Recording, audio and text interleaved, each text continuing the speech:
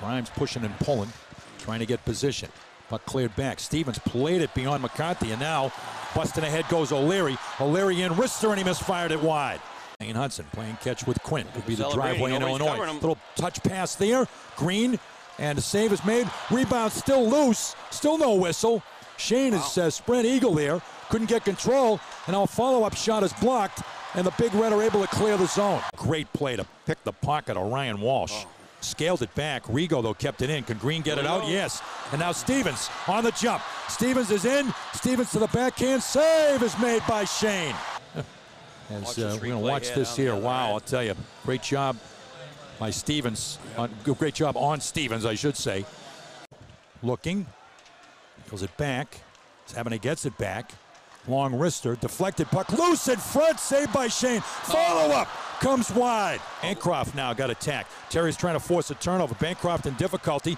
Gave it to Tuck. Tuck with a wrister and a save by Shane. Back into the offensive zone. Walsh followed in.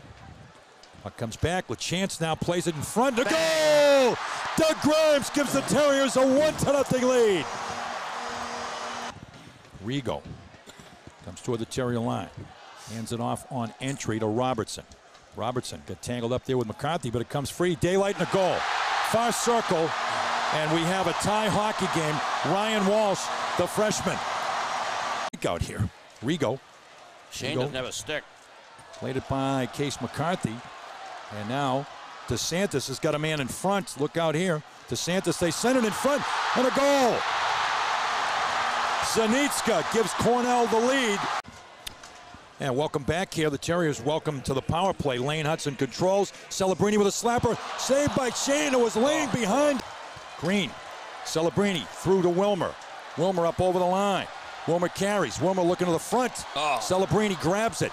Throws it in front off of Shane. 2 seconds left. Wilmer trying to center it. Smothered as time runs out in red-hot hockey. So the Big Red of Cornell emerged victorious with a 2-1 comeback victory over the Terriers of Boston University.